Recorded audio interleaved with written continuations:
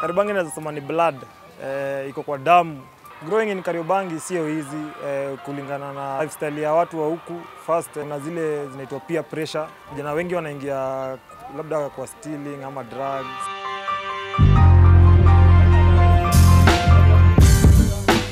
My journey in football, first nilianza nikiwa young sana.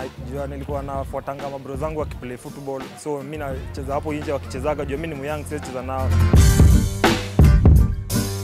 So tulijoin Kariobangi Sharks in 2005. The secret behind Kariobangi Sharks ni kuwa pamoja. Tumezoeana, then hakuna gap big in between players, the technical bench na ofisi.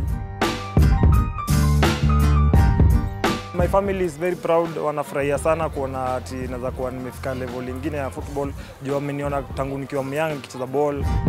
Hii ball Eric ilinishangaza sana. Ni muujiza ya Mungu. Juu Eric baba yake kazi yake iliisha 1992. Nika struggle sana na watoto.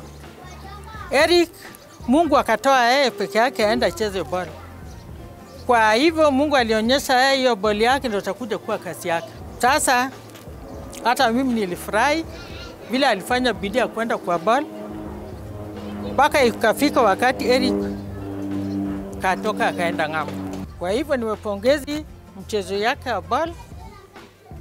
Mungu naye aongeze nguvu ya kucheza. Hiyo opportunity ya kucheza na Everton kwanza ni kitu big sana.